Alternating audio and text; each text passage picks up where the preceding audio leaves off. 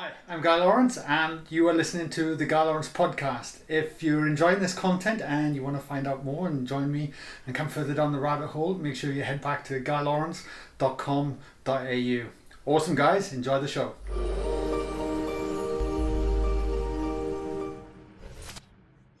Don Miguel, welcome to the show, mate. Hi, Guy. How you doing? I'm very well, very well. I really appreciate you coming on.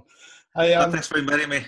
I have a question that I ask everyone on the show to kick off. And let's say you visited Australia tomorrow and you came to an Aussie barbecue and a complete stranger come up to you and said, "Hi, my name's so-and-so. What do you do for a living?" What would you say? I usually would say I'm an author and lecturer. I would say that, although my main gig is father and husband. That's the real job, you know. Yeah. Everything else is just moonlighting to that point of view.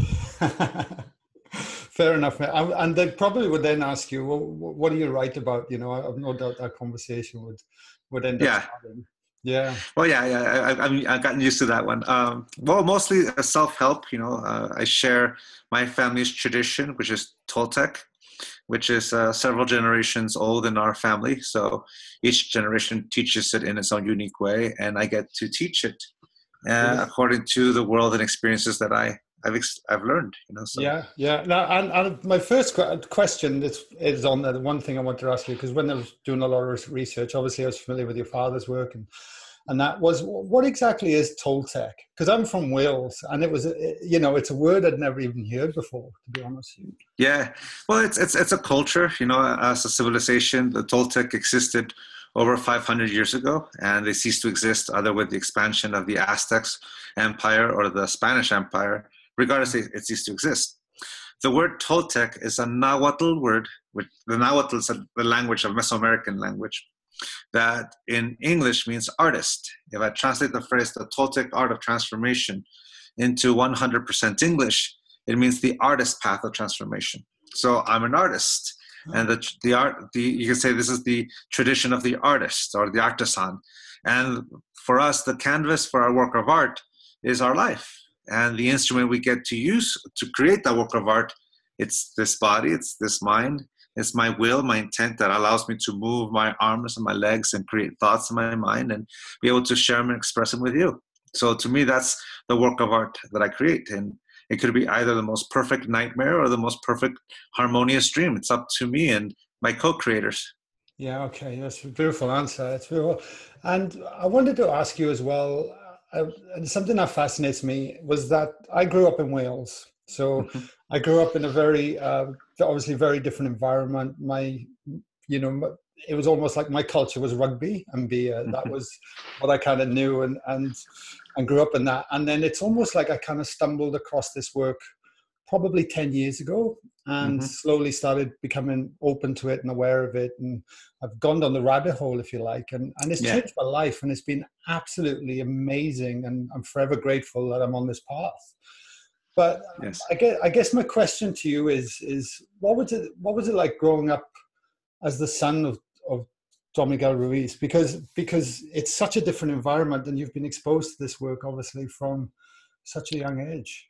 Sure. Well, I would say I'm the oldest son of Don Miguel Ruiz, which means I got to experience Dr. Miguel Ruiz, the man who was before the Don.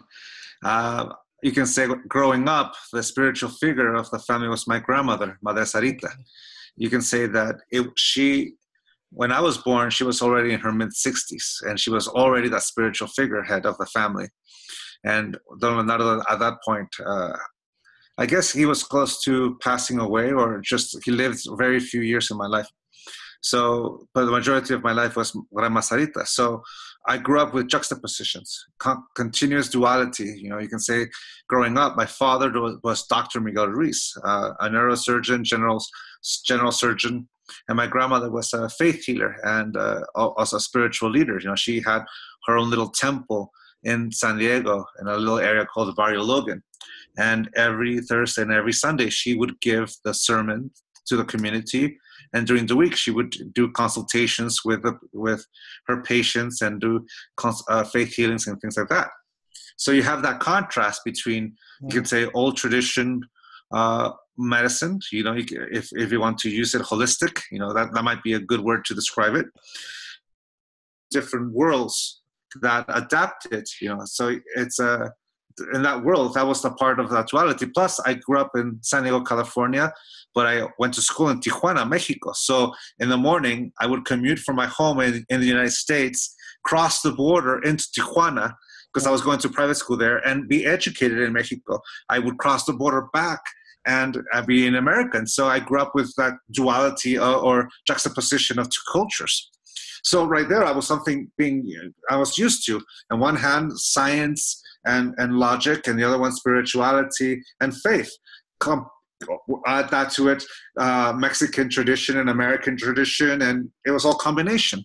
So as my father let go of the medical field, his parenting style changed. You can say that he went from demanding straight A's to a point where, like, all right, let's try your own strengths, experience the consequences of your own choices. You're responsible for your own education. It's your life, that kind of thing. And which was different from Don Miguel Ruiz, the doctor, the apprentice, the student, the shaman, and then Don Miguel. Like each one, it's a parental technique was different.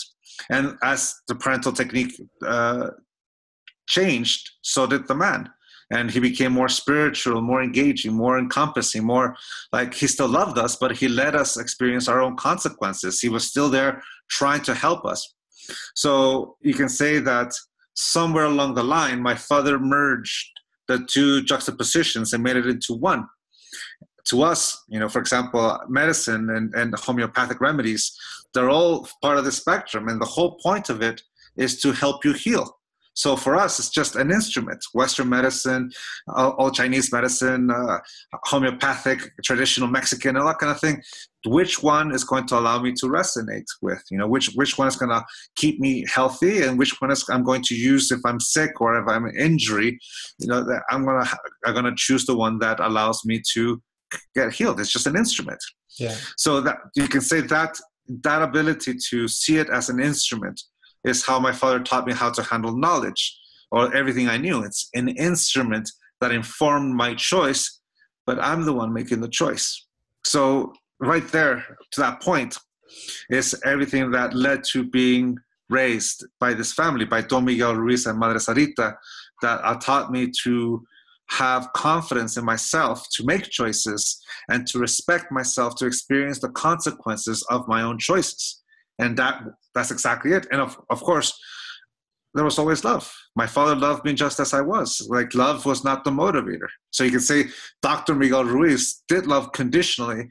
Don Miguel Ruiz did not. He loved me unconditionally. Amazing. So you could say it's a transition.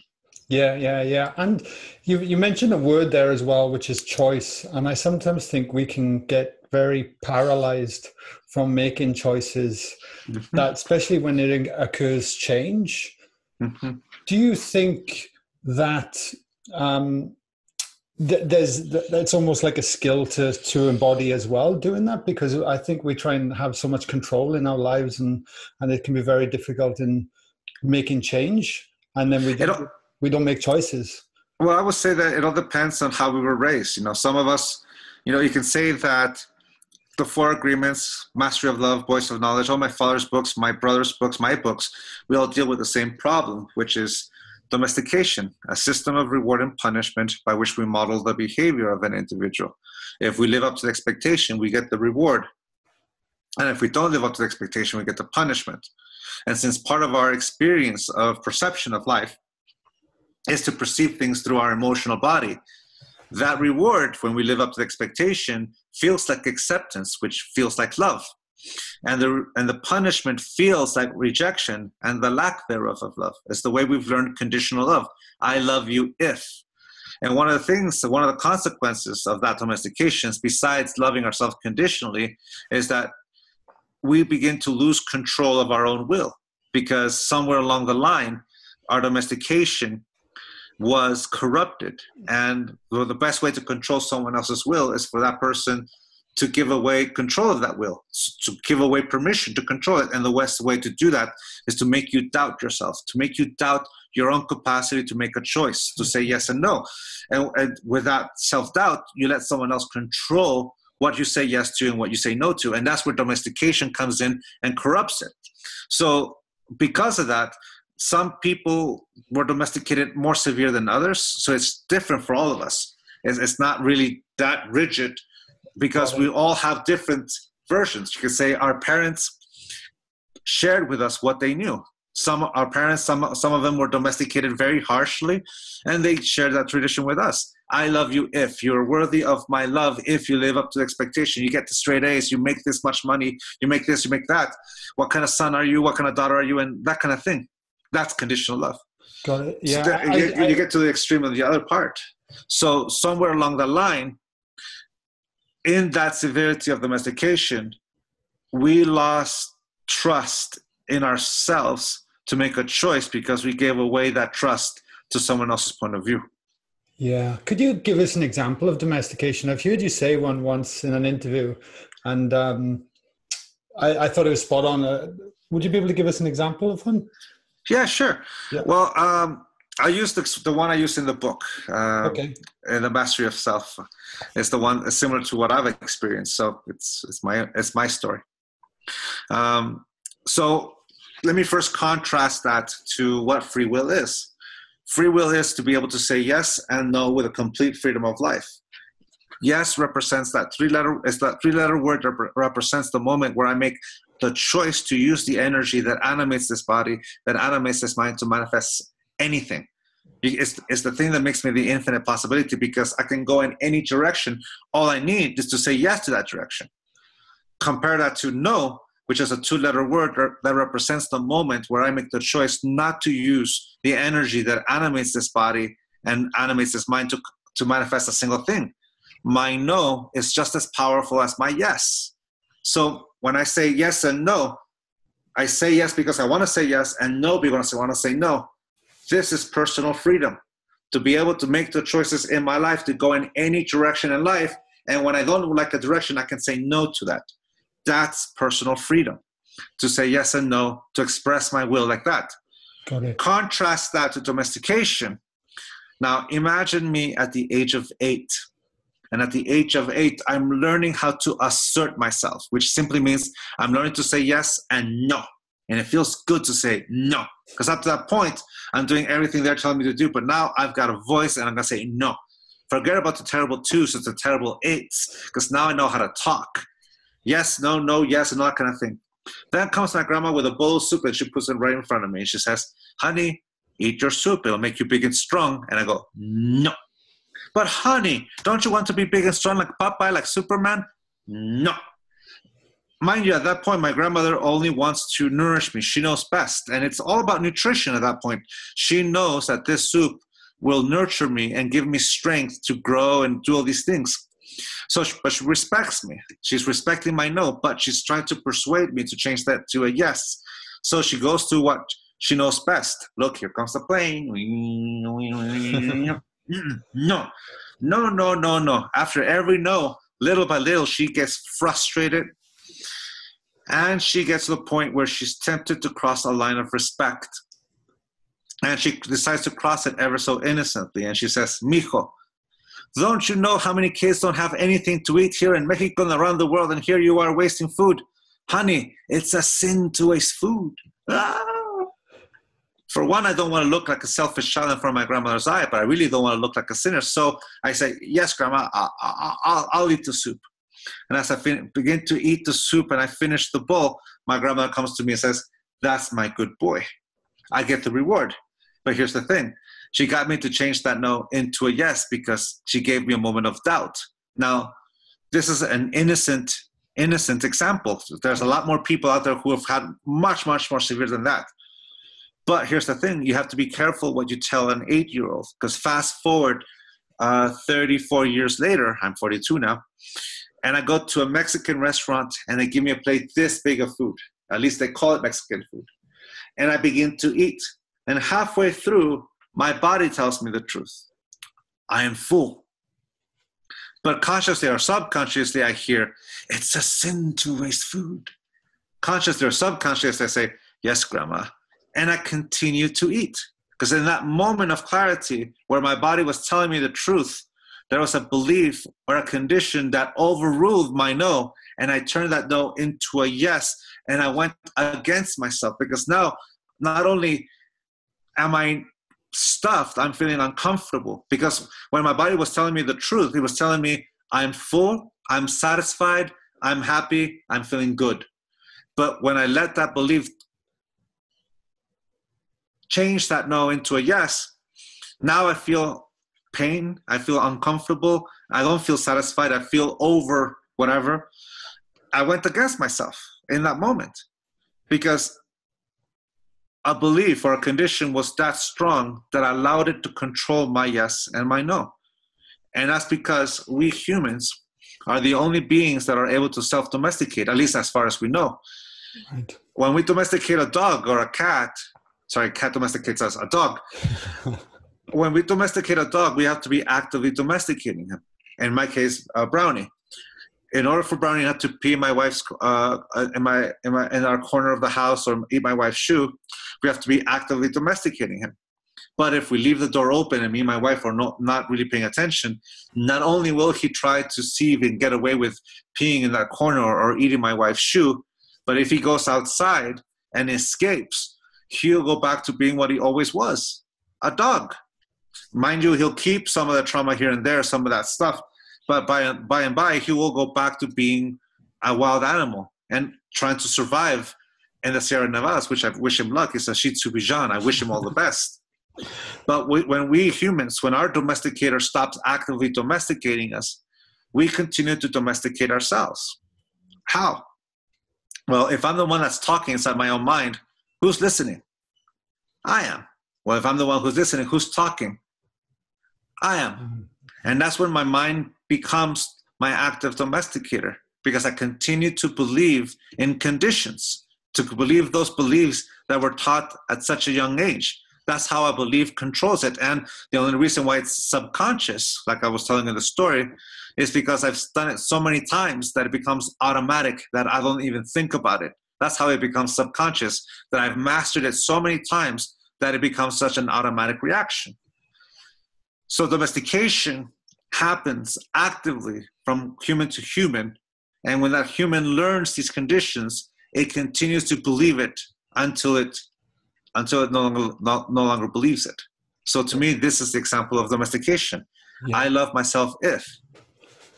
I can relate to so many examples of that of myself. Question that popped in there, with grandma with the soup, could she have acted differently? And if so, how?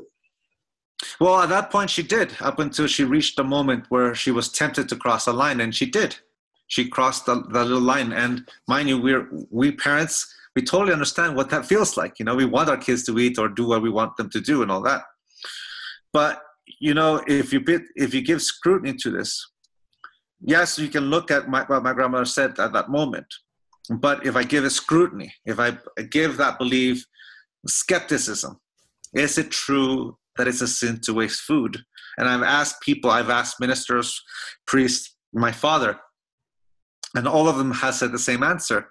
No, it's not a sin. It's a waste of food, but it's not a sin. So it didn't survive my scrutiny. And I'll go to my grandma. She passed away 10 years ago. But Grandma, I forgive you.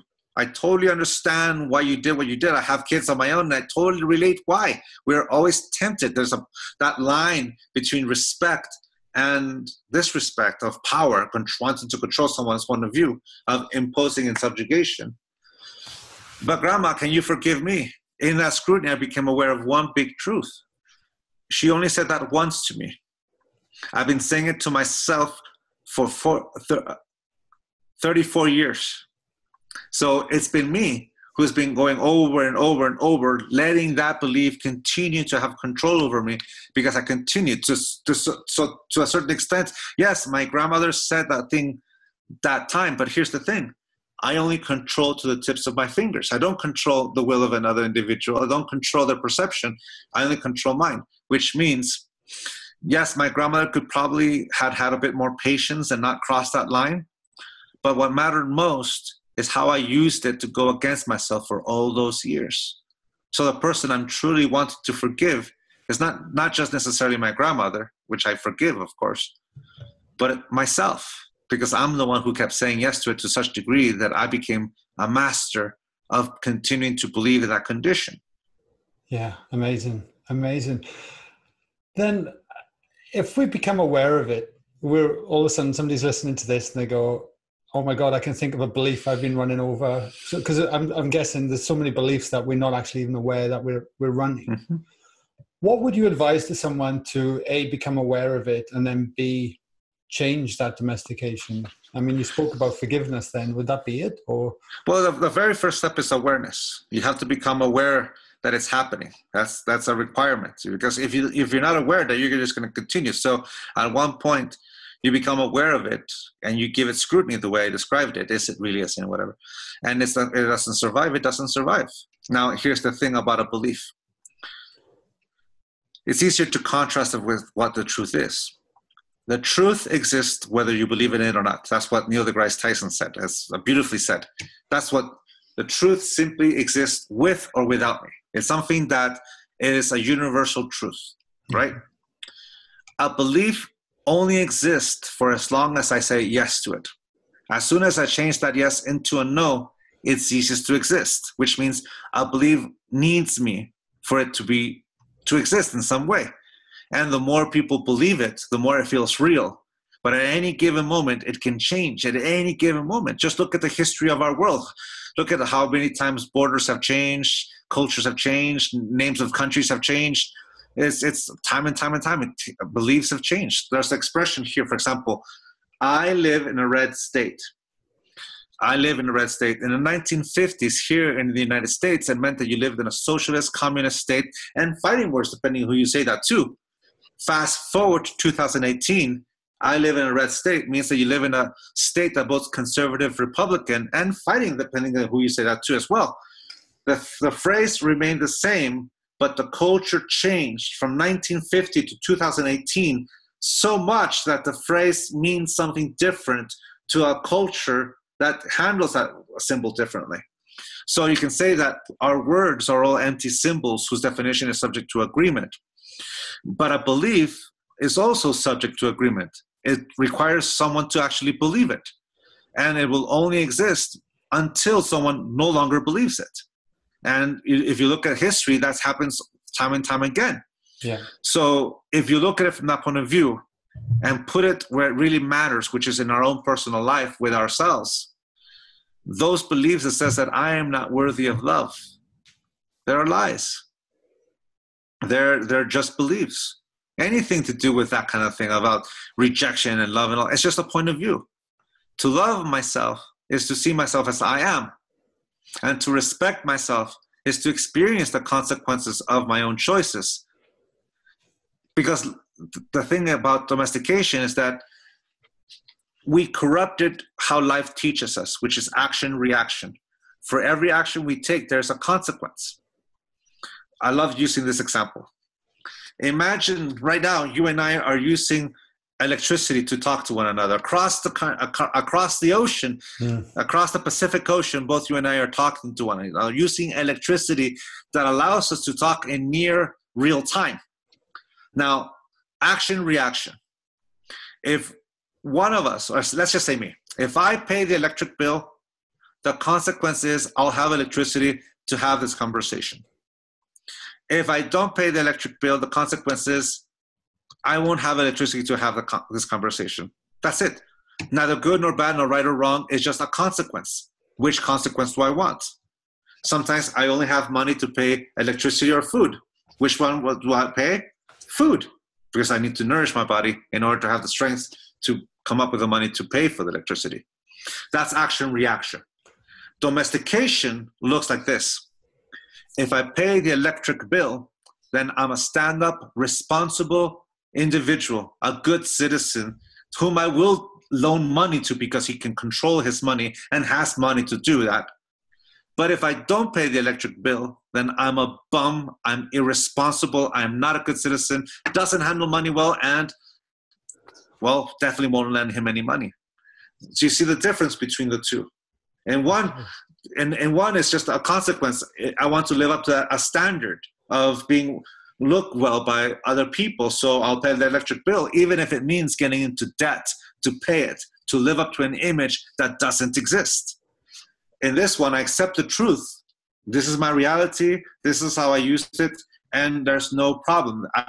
Just which consequence do I want? And if I want electricity, then I do the work that allows me to get the currency that allows me to pay for it. Action, reaction, neither good nor bad. It's just a consequence what I want, as opposed to this one. And you could say that there's some people, it's hard to notice the difference, but in reality, it's world of difference. One is this is how I want to live my life. This is the consequence I want. And if I can't live up to it, I accept the truth. In this one, I'm pretending to be something I am not for the sake of someone else's judgment. Yeah, got it. And that's why, like you said, being the observer and awareness of starting to notice these patterns coming on, and then we can make a different choice in that moment and tell ourselves a different belief, I guess. Yeah, exactly. Yeah, yes. yeah. Is that why I wanted to talk about as well about authentic truth? And sometimes we quite often struggle revealing, I guess, our truth, our vulnerability, the essence of who we really are. Mm-hmm. And would it be then fair to say domestication is probably contributing a lot to keeping us from, I guess, stepping into that and living our truth? I would say yes. In different, each one differently, of course. There's 7.5 billion human beings. We're going to be all impacted by that domestication differently. Some of us are so rigid with it that we can't even tell the difference between free will and domestication in a belief. Some of us do. It all depends on the individual. Yeah. So our authentic self, to me, is just a word. Our authentic truth is just simply being this being that is me. It's the difference between seeing myself as an identity or experiencing myself as a living being. Because as a living being, I am the sum of every decision that I've ever made. Every decision, every choice has led me to this point, at this very moment. But at the same time, at this very moment, I'm the youngest I will ever be. I have my whole life ahead of me. How do I want to live it? How do I want to engage it? I'm still that infinite possibility that when you hold a newborn baby boy or girl, it's easy to see the infinite possibility when you hold a newborn baby because you're looking into the eyes of someone who has their whole life ahead of them. Well, the difference between the baby that my parents held 42 years ago and the man who is talking to you right now, besides the fact that I grew up, is that I've learned how to use my will. I've learned how to use my mind, how to use this body. But I'm still that infinite possibility because I have my whole life ahead of me. But here's the thing. Saying that, I can't go back in the past and change a yes to a no or no to a yes because life no longer exists there. It only happens it only exists now in my memories, in my mind. And it probably didn't happen the way I think it happened. The future doesn't exist yet. It is the consequences of the choices I make now, which means the only place where I'm able to express my will is in this present moment. Which means at this very moment, this is me. This is the living being that is getting to make the choices. Who am I? What am I? I can use identity. I can use the mask. I can use all these things to try to describe who I am, but it will only encapsulate but a portion of who I am. So to know myself, that authentic truth, or my authentic self, whichever one we want to use, is to simply allow myself to enjoy the experience of being me. This is me, flaws and all. Whereas domestication only wants to see if you live up to the expectation, you live up to that image that doesn't exist, but it's that image by which we model ourselves. Then we're worthy of love. But if we don't live up to that image, then we're worthy of that rejection. So when we see ourselves from that point of view, which one would call ego, the function of ego is to see ego is actually easier to see as a function rather than a concept. The function of ego is to keep that image alive, that illusion alive, that image of myself. For example, Don Miguel Ruiz Jr. I don't take things personal. I don't make assumptions. I always do my best. I don't know the fourth agreement. Oh no, how can I call myself Don Miguel Ruiz Jr.? And a diatribe of self-judgment kicks in, punishing myself for not living up to that image of perfection, which is to be completely free of any flaw. And then I'll be worthy of love. But if I don't live up to that agreement, then I am worthy of my own punishment. And even though, so doing that, I corrupted the 4 agreements and turned them into the 4 conditions of our personal freedom, because now I'm using them to domesticate myself. Yeah, wow. So that's the illusion. That's how I corrupt myself, trying to live up to an image that doesn't exist. In this case, Don Miguel Ruiz Jr. doesn't exist. Who exists? Me. The living being that is engaging you right now. The living being that is evolving and changing with every moment of life, with every experience, with every mistake, with every success. And I'm learning from that. So right now I'm the sum of all the decisions I've ever made, and I'm the youngest I will ever be. This is me. That's amazing. A living being. I'm alive. Why do we fear it, do you think? Fear the true self, like operating from that level? Because we still believe in our domestication. We still believe in conditional love. Okay. And how will we know how to love ourselves? How will we know ourselves? We like a pain that we're used to, or something that allows us to understand ourselves. It's the thing, is we're used to it. Sometimes it requires that willingness to let go. You see, a moment of clarity without any action is just a thought that passes in the wind. But a moment of clarity that's followed by action becomes a pivotal moment in our life. So in that moment, we have a choice to continue to believe in an illusion, in that moment, meaning the moment of truth, a moment where we become aware of it, or we decide to change direction. So some of us don't recognize that moment of awareness. Some of us do, but we go back to our illusion because it's what we know. But if we realize that we're not happy, that the decisions are really impacting us in such a way that we're not enjoying our life, then we decide to change a direction. And you can say that's where a lot of us, not just in the Toltec tradition, but throughout the world, who all of a sudden want to rechange our own story, change the narrative, at least change the elements, or at least situations that allows us to let go of the things that are making us feel unhappy, and begin to do the work that allows us to enjoy being us. It's work. It's the work we do that allows us to, well, be happy with ourselves. Because it's easier said than done, of course. All this stuff is easier said than done. But once we decide to make it, it's our decision. It's because we want to. It's not I have to. It's I want to. Is this what kind of life do I want to live? So to me, that's the pivotal point, and all of us will answer that differently. Yeah, and then that's it sounds so simple, but like you said, I'm sure putting it into practice is a very different concept. Well, that's the thing, is that conditional love domestication is learned. There's a reason why I use the word subconscious before, because it takes practice. A teacher once taught me this expression, which is beautiful. The key to enlightenment is effort. That's it. That's the key to enlightenment, effort. Effort, to me, simply means that I use the energy that animates this body, that animates this mind, to make a movement, to take a step, to take an action, to take a step in a direction I want to go. Discipline is remembering to apply that effort every day. Success is following through. So basically, we grab something like the 4 agreements, or the teachings of the great masters of the world, or teachings of someone who resonates with us, or a psychologist, or psychiatrist, or whatever group counselor.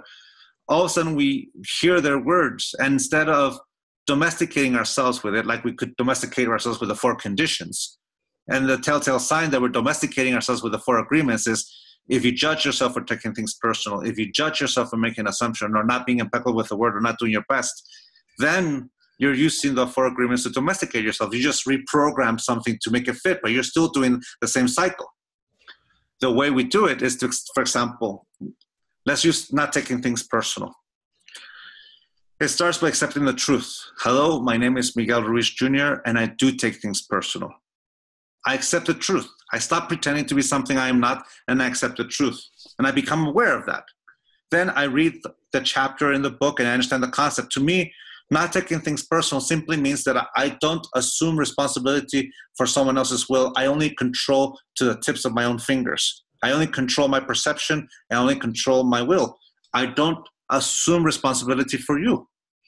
To me, that's not taking things personally, just respecting myself. That's how I understand it, at least. Okay. So you take that first step. I accept the truth. I take things personal. That's a huge step to begin to accept yourself just the way you are. Then you begin to understand how not to take it personal, which is you understand the concept. But here's the thing. I can't practice not taking things personally in the past because life no longer exists there. I can't change a no to a yes or yes to a no. And I can't practice it in the future. I can only practice it in the present moment. So at the moment, I have nothing to take it personally. So I begin to look myself. You can say it's where the Toltec hunter comes in. I begin to pay attention to myself, which simply means being honest with myself. What triggers me to take things personal? What are the things out there, like my dad wearing pajamas at a restaurant, or some guy or someone posting something on social media? We look for those triggers. And once we recognize them, okay, first, like I said before, we accept the fact that we take things personal. We understand the concept of not taking things personal. Now we know what are our triggers to take it personal. But we want to practice it, so let's log on to Facebook, scroll down, and there's the name. The moment of truth is here. I scroll down. It's a doozy. At that moment, I have a choice. If I take it personal, it's because I want to take it personal. If I don't want to take it personal, I'm also free to say yes to not taking it personal. I'm free to say yes to either one. If I take it personal, I already accepted myself like that, and I'm free to say yes to it. But I'm also free to say yes to not taking it personal. This is personal freedom. And saying yes to not taking it personal with that awareness, that's when I use that agreement as an instrument that informed my decision, but I'm the one who made the decision. I'm the one who used the effort. And practice makes the master. Kind of like when you read a cookbook. If you read a cookbook, but you never apply the recipe, you'll never know what the meal will taste like. The only way to know is if you follow each and every step of that recipe. And if you succeed the first time, great. If you don't succeed the first time, great. At least you tried. Yes. And every time you practice it, you'll get better and better until the point you start adding ingredients, changing ingredients, making the temperature fit your preference. And that's when that recipe becomes alive. And if you apply that same thing to all the teachings that are around the world, to all our ancestors, man, we can see that humanity has created all these beautiful traditions that allows us to let go of conditional love and embrace unconditional love. And then there's that final step, to forgive ourselves for ever saying yes to conditional love in the first place. Yeah, amazing. It always comes down to that part. Amazing. Yeah, I was just thinking there's opportunity from moment to moment to do the work. And like you said, you've got to turn philosophy into applied application and actually physically do the work. Exactly. That's when life becomes your teacher, because up to that point, the mind is the teacher, and the mind can corrupt it continuously. But as soon as we turn into something practical, something that we convert it into our life, that's when life becomes our teacher. Action, reaction. Yeah, amazing. There's one more question I want to ask you before we change gears on the podcast, but and that's related to what we're talking about. And I've heard you talk about the term mirroring, and how we can judge others, but we're actually seeing ourselves in them. Can you just explain a little bit your thinking? Well, you can say mirroring is a form of, we project our own beliefs onto other people. You know, one of the biggest mistakes we can ever make is thinking that everyone thinks the same way as we do. It's a mistake. We all think of it differently. Mirroring is simply seeing yourself in other people.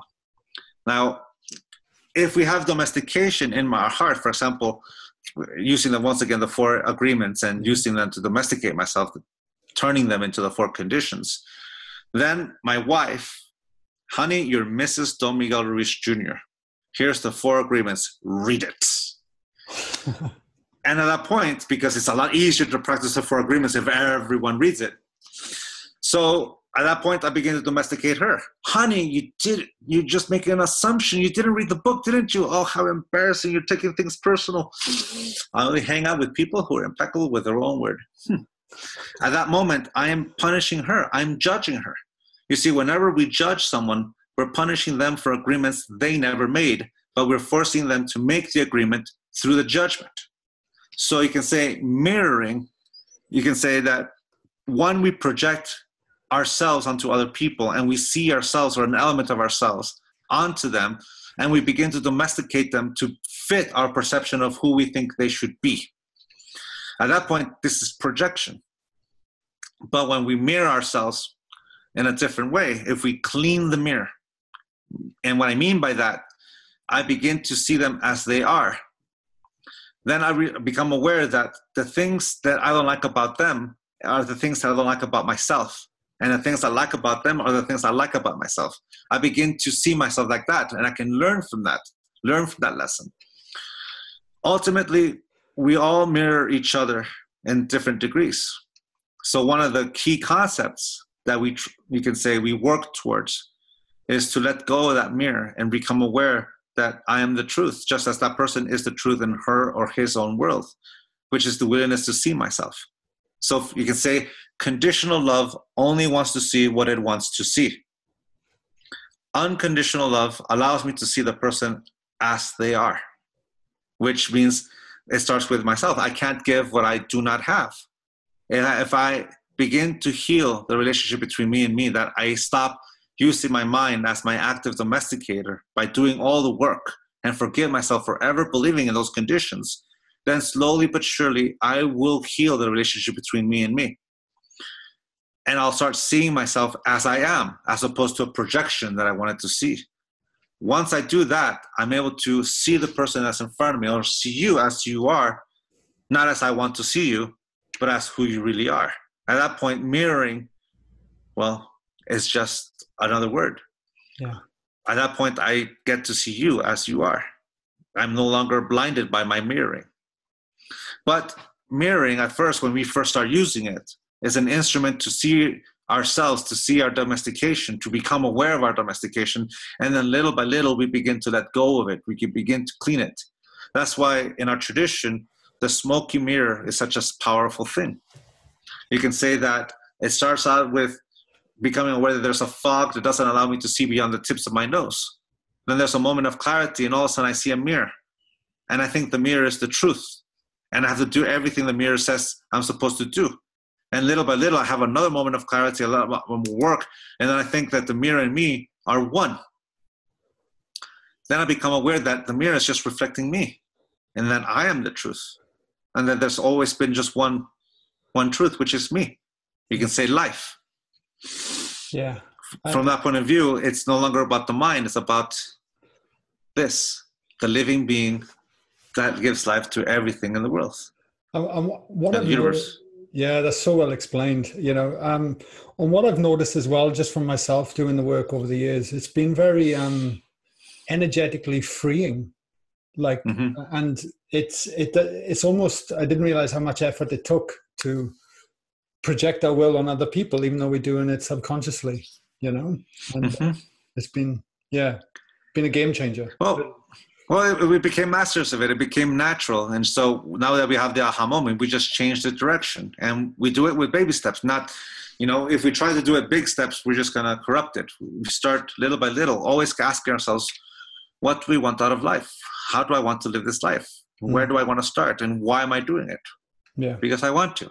Because I want to feel this connection with myself and this connection with everyone. And I want to find this harmony within me. Yeah, and I think that's probably the first step, isn't it? Because we want to do it, to do the work. Like you have to want to do it. Yes, the motivator. It's what allows someone to let go of drugs and alcohols, that go through rehab or many other things, is the things that motivates us. You know, like, for example, when couples are asking me for advice, I ask them both, do you guys want to stay together? If they both say yes, the rest is easy because you have the motivator that allows you to move through this, to find solutions because you love each other. If you both say no, that's also easy. It's when one says yes and the other one says no, that makes it kind of complicated. You're trying to convince the other person, and then domestication comes in. But when you both love each other, that's what the motivator is. So imagine with ourselves, I'm doing it because I love myself. And that's the motivator. Yeah, that's perfect. have a couple of questions I ask everyone on the show. Just change gears while we come towards the end. What's one of your low points in your life you've had, but later in life turned into be a blessing? Whew, that's many. That's many, many, many, many. Oh, wow. I have to choose.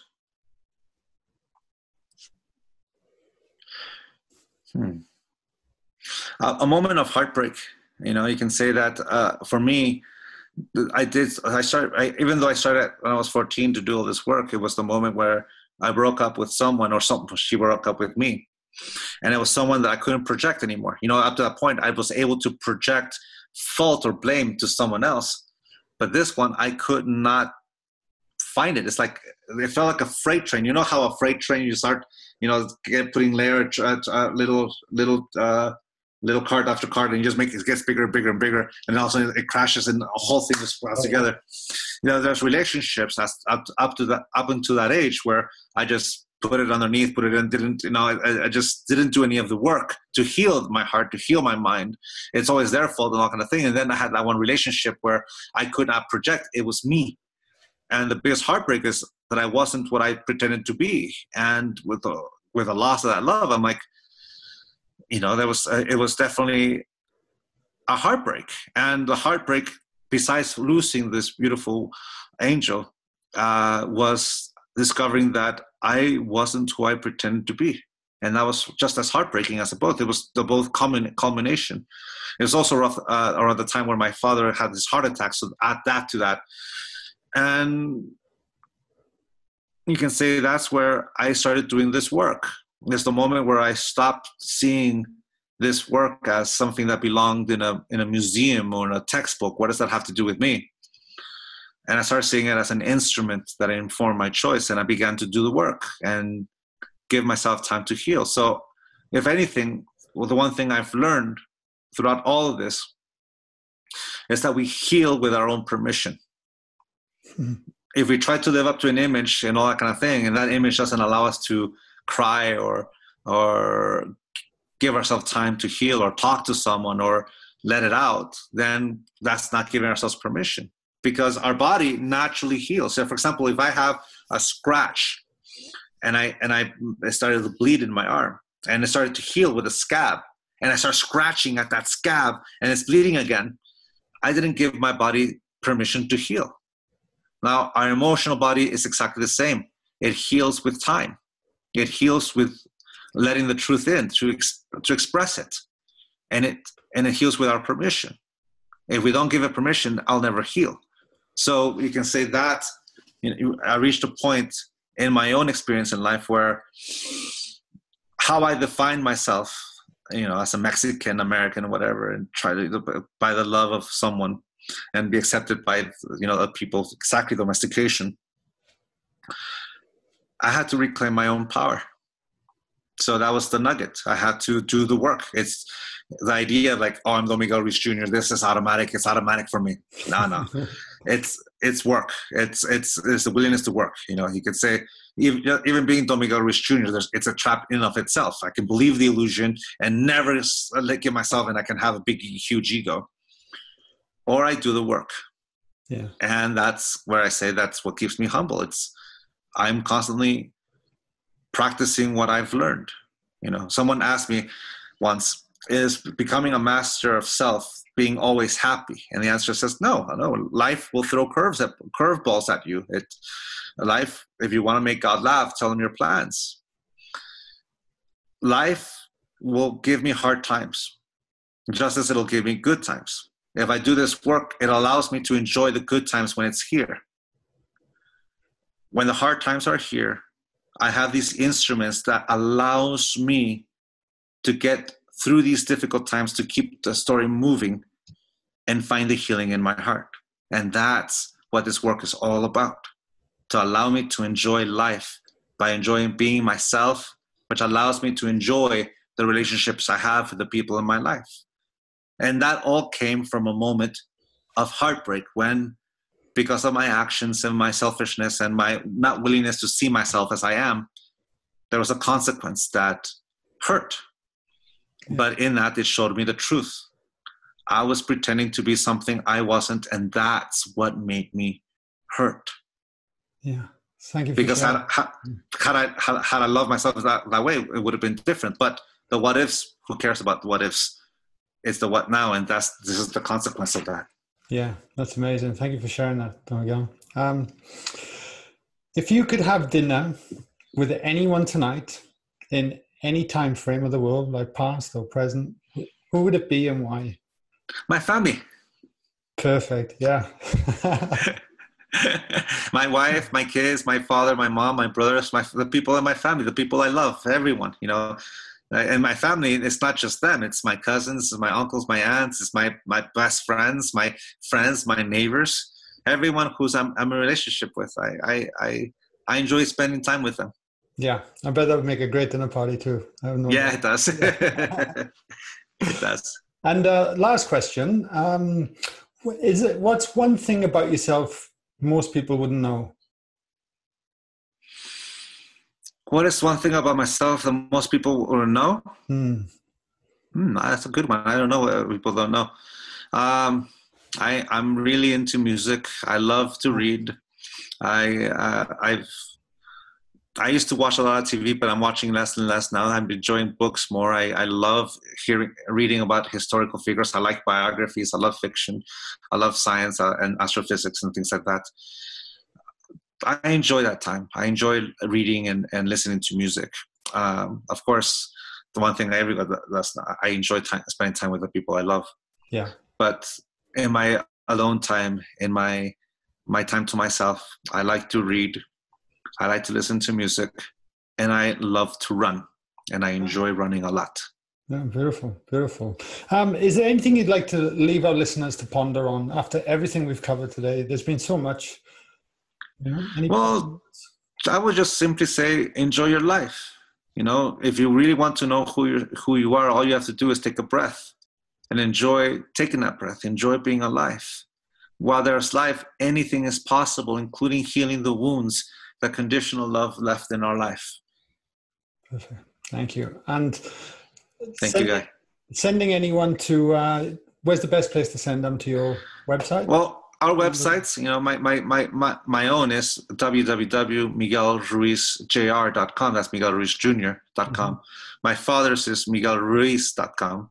That's the family. That's the home base. You can say my father's website. We have social media, Facebook and things like that, Twitter and Instagram. I'm very active in Instagram. But yeah, I like it better than the other formats. It's a bit more enjoyable. It's still innocent.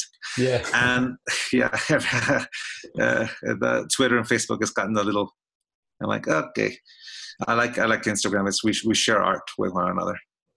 But we're there, and but our home base, our website is our website. Beautiful. Well, I'll make sure I link to all the show notes when this goes live. And so, Miguel, I just want to acknowledge everything that you do. The work you've done, it's had a profound impact on myself personally over the years, you and your family's work. And it's been an honor for me to share this conversation with you today and be able to share it with my community here in Australia.